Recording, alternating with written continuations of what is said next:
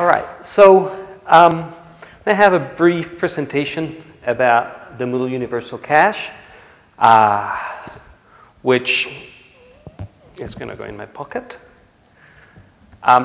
which has been around since Moodle 2.0, I think, or 2.1, and has changed quite a bit the performance profile of Moodle, and it has had a very important impact in how we use and experience and configure Moodle at the end of the day.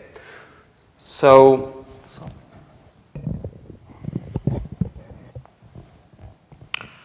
I'll go very quickly over a little bit of history. The first question is, why do we need a special cache for Moodle? And one of the key things to be aware of is that when we use PHP, every page that we serve, every URL that we serve starts from scratch. The PHP engine does not remember anything from the prior request. So we have to say which files to load, which files to compile, potentially, and out of kind of at the outset of serving that page, it has no configuration in memory. We overcome that by having a good precompiler, a caching precompiler, which now is standard in PHP, but for many years we did not have that as a standard in PHP. So people would use eAccelerator or APC or different forms of cache. Now almost everybody's using PHP 5.5, which includes opcache, and does all these things out of the box. However, it's important to remember that that's not the mental model or the general model of PHP is that every request starts from a blank slate. And that's different from other languages, sometimes used in web development, such as Java or Python or Perl, where you can load up a server, load up certain amount of configuration and variables, and then serve pages. We don't get a chance to preload that. And because Moodle has much of its configuration in a database, that puts us in a situation where we have to be fetching a lot of information from the database. This makes Moodle very configurable, but it makes a bit more work. So the cache is very important, and being efficient about how we retrieve things from the database is very important. During the 1.x, during the history of 1.x, which was fairly long, we spent a lot of work working on caches, but it wasn't very successful. It was successful, but it didn't have the desired impact. We did also do a lot of work on improving a little bit the code flow and how we ran SQL queries, and that had a fantastically positive impact. It was also a lot of work because, different from a cache, this had to be on a per area of code. It was a lot more work intensive. So we did all that work, a lot of people, a very generous we. A large group of people applied a lot of work there, and so over the 1.x era, Moodle improved its scalability basically by improving code flow and improving SQL code. Now, when we went into the 2.x era, that wasn't enough. And at the same time, I guess we had learned enough about dealing with caching code that the Moodle Universal Cache was written. And it has a much better API, a much better implementation. It's a much more useful cache. However, something interesting happened. We built the Moodle Universal Cache, and almost no code made use of it. Because to use the Moodle Universal Cache, the code has to change to use it. And very little code in early 2.x versions used it. It is from 2.7 onwards that we have most of the Moodle code, perhaps all the Moodle code base, using intensely the Moodle Universal Cache. And so now we are in another stage, in another era of performance profile for Moodle. So still, when we use the Moodle cache because it's enabled by default, but it's very, very hard to configure if you want to stray from the default. So one of the questions that I've had for a long time, and I'm supposed to know about performance, I've been doing this for a little while, and I've been daunted by the Moodle Universal Cache configuration.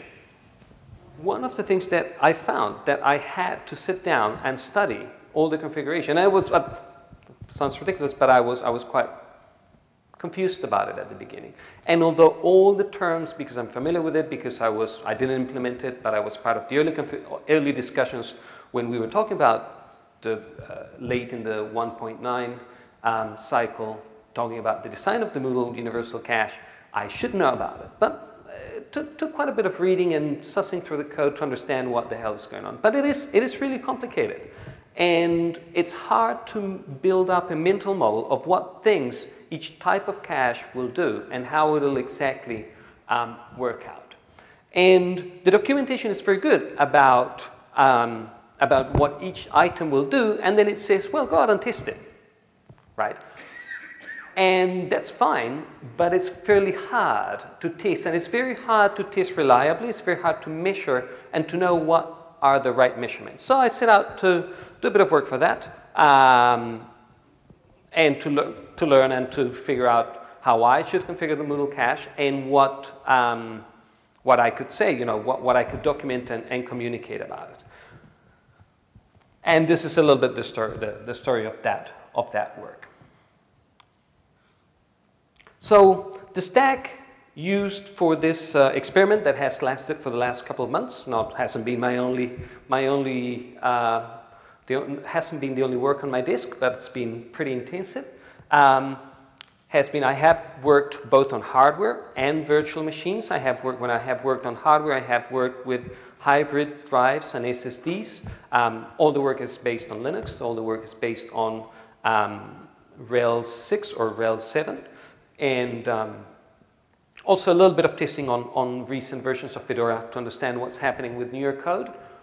All the work has been done using Apache and PHP in two modes, mod PHP and using fast CGI, which is very similar. If anybody here is using Nginx, the performance profile of using Apache with mod fast CGI is very similar to using Nginx. It's been based on MariaDB 5.5 and recent versions of PHP. For more detail about what the focus was, we were working on relatively simple configurations, looking at how a straightforward one machine configuration or a small cluster running in a virtualized environment will perform with different configurations of the Moodle Universal Cache. We wanted to keep the configuration simple, so any configuration advantage that requires too complex of a setup gets minus points, obviously, because it's a big hassle to set up, and if it's brittle or if it's complex to maintain, that all adds to the work we have to do, and we want to keep it streamlined, we want to keep it simple, easy to upgrade, easy to manage, clear and straightforward to monitor. That's a key goal. And in general, we wanted a better understanding of how Moodle performs under pressure. And so, what did we use for measuring? To take our measurements, we worked our way through several large Moodle installations. So we took an example data set from a large customer, a remote learner, and we picked up some reference pages that were popular and notoriously heavy. So essentially, we picked up the Moodle homepage and a few other key course pages. Right, those are traditionally the pages with the most content, and the content coming from the most diverse array of Moodle plugins, right? Because the Moodle course page will require different things from different blocks and different Moodle plugins. So those are the pages we use. We switched off some of the authentication controls, and we use Apache. We didn't switch off the authentication, but we basically provided a cookie, an already authenticated cookie to Apache Bench, and we run the system through Apache Bench performance. Now, some people will use JMeter. Are you folks here familiar with JMeter? So with JMeter and similar tools, you take a tour through your web application and it captures all the traffic and then you can replay it. That's an alternative approach. It's more laborious and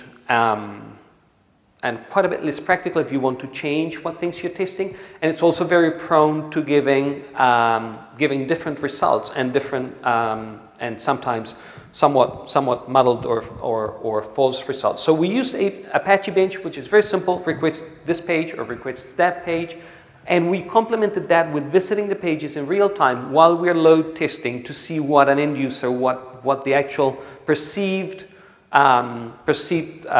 user experience is. Does it load quickly in my web browser, or does it load half a page and get stuck and then load another half of the page, or does it load the page but not any of the associated resources? It's a combined approach that allowed us to move faster and test much faster than if we had used a more in-depth test of each run, which we did many, many runs. And when we did want to look at a particular run, we did go very deep, but over a particular run and over a particular type of request. So while we are load testing and throwing a lot of traffic at the server, we would run one query with the PHP profiler on. So we would get a very clear record of where time was spent in execution. And what we found was extremely interesting. So the Moodle Universal Cache is very well used. So Moodle today issues very few database queries. And that's very good news. So that's excellent news.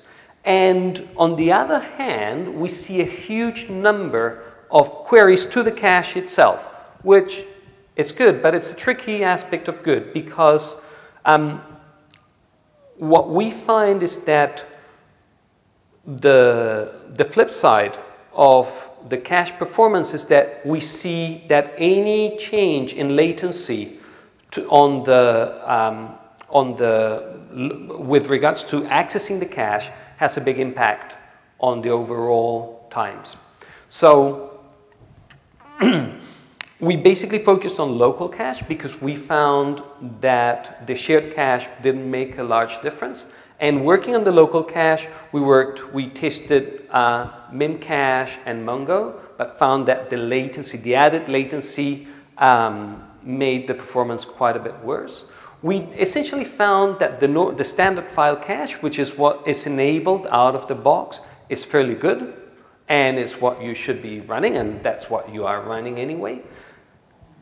And we did find that after a little bit of work and a little bit of patching, there's an in-memory cache, which is based on the old APC, which is APCU, which can be loaded in a modern PHP 5.5.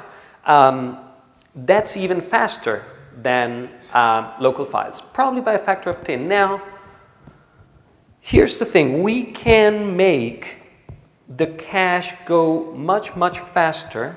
However, it does not change the overall page load time. It does not change the time to serve pages. We're hitting the cache a lot, and the per request time is 10 times better if we use APCU because it's in memory and it doesn't incur the cost of calling the kernel to retrieve a file. The kernel is very fast because it retrieves a file that is essentially in memory, but by skipping the kernel, we can get each request much faster. However, it did not matter. It only improved overall results very little, less than 5%. And so we went to the PHP profiler to find out why. And the reason why is that we spend something like 20 to 30% of our CPU time. We are heavily CPU bound when we're when a web server is under a lot of traffic, and we spend more than 20% of our time running MUC code. So, so the improvements are real. The overall improvements are real. But when we are developing, we're working on performance, we work on one bottleneck.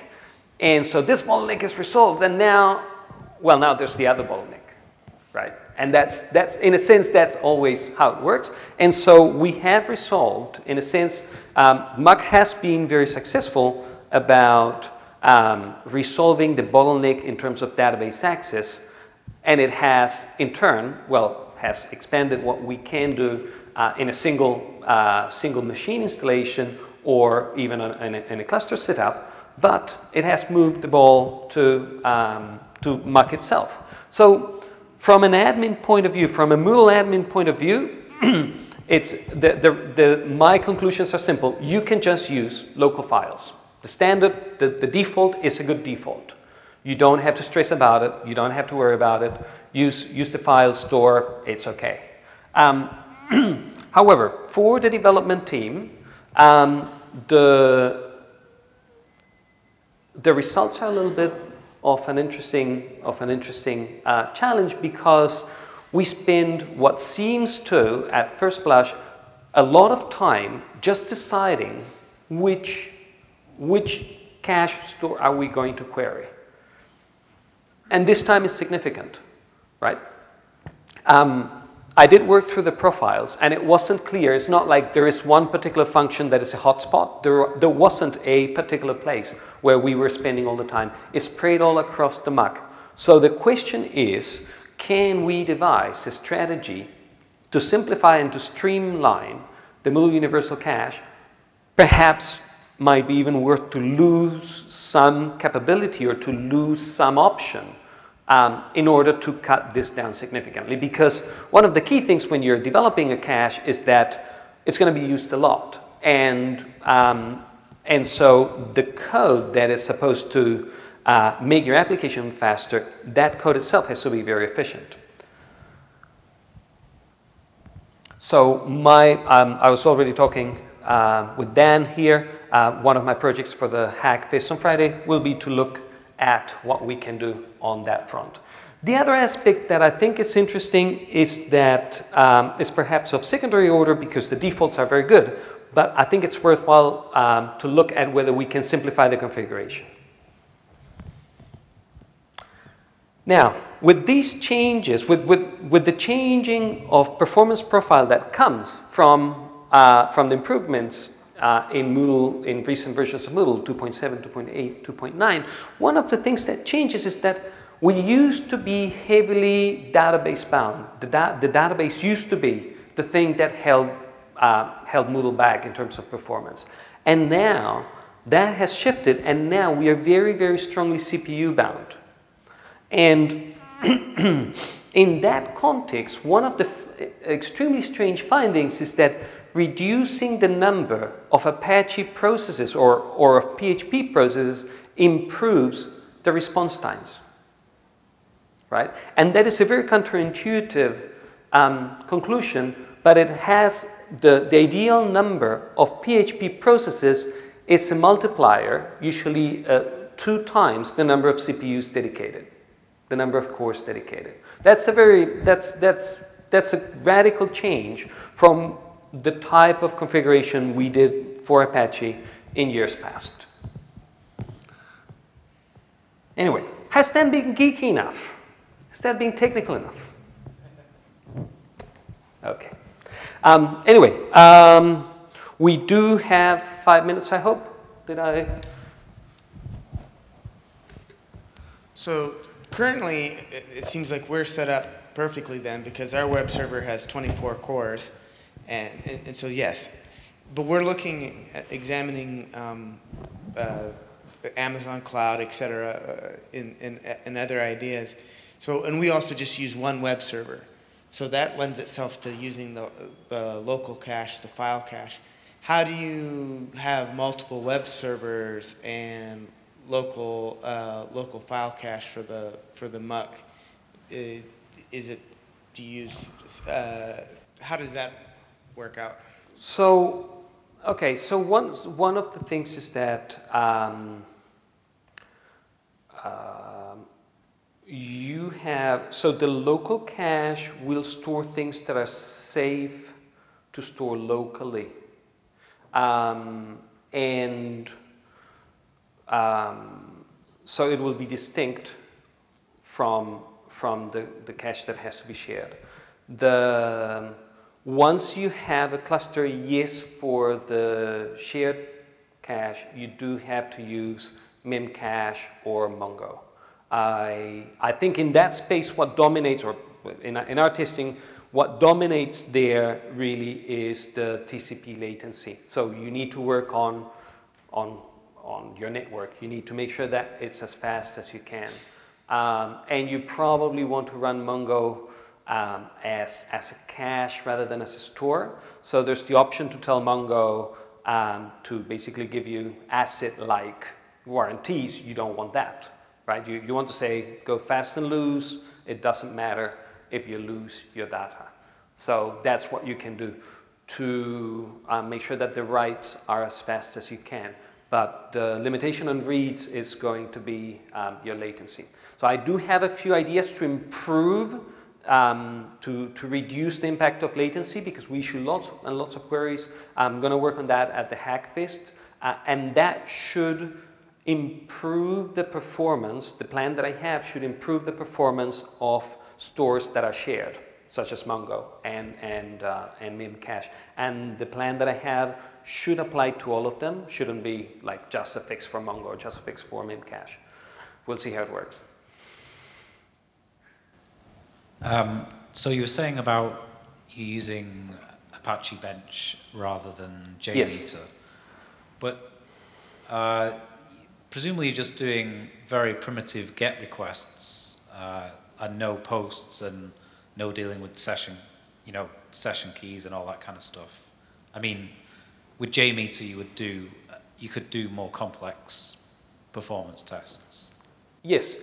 So it is admittedly a narrow view. My intent was squarely to force a lot of work on the Moodle cache. So yes, sessions are a concern, and in a sense, what I've done is I have worked my best to remove them as a factor, right, from this testing.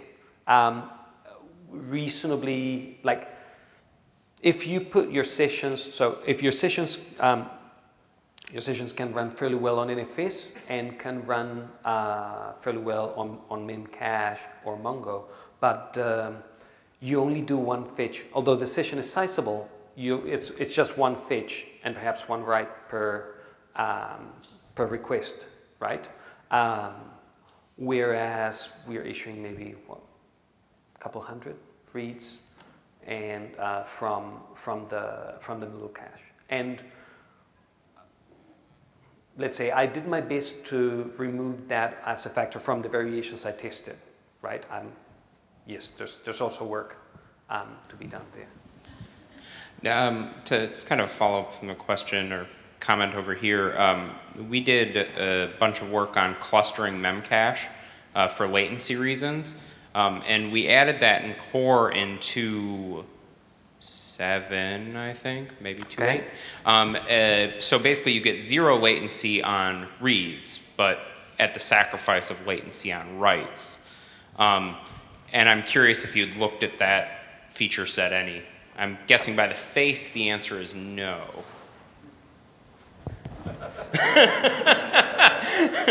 We can talk after this. Yeah, I'm interested in that. I'm really interested in that. Yeah. So you get, even if you get zero latency on reads, even if the store is in a different system? No, the way that it works is that we call it clustered memcache, and you have a memcache instance on each front end. And the store configuration is such that when you write to everybody, but when you read from the localhost version. Right. So the writes are very expensive. I understand. Yeah. So on stores like strings, right, where it's very rarely updated, but very heavily read, you get a huge huge in a sense performance benefit out of that. Because you're never updating, but you get near 0 latency on the read because it's just on the local machine. So that's something I'd look at. I haven't seen it. Yeah, I'm keen on catching up about that. I'm pretty new to the caching within Moodle idea, but how do expirations usually work? Is it always on a schedule, or are there certain actions that cause caches to expire, or how is that coordinated by the universal cache? If I remember right, the expiration on the file cache, so the API allows you to say the time to live, which marks an expiration. Different cache backends will use that differently. I think Memcache handles the expiration internally, so you just it just gets handled by Memcache. For those backing stores that don't have native support for it, we store the expiration inside the payload and check it. Maybe we do find a payload, but we read it and say, well, actually it's stale, so we won't, the driver for that backing store will say, I didn't find anything because it found something, but it was old. In terms of the file store, we did find that it did not effectively, I'm not sure if it didn't happen often enough, but we found that we needed to prune expired entries more aggressively than Moodle did, so we ended up running a few extra cron jobs to clean up file stores. But there is a TTL, and it is enforced. But you could end up with entries that exist in the cache store that are expired. The code will read them and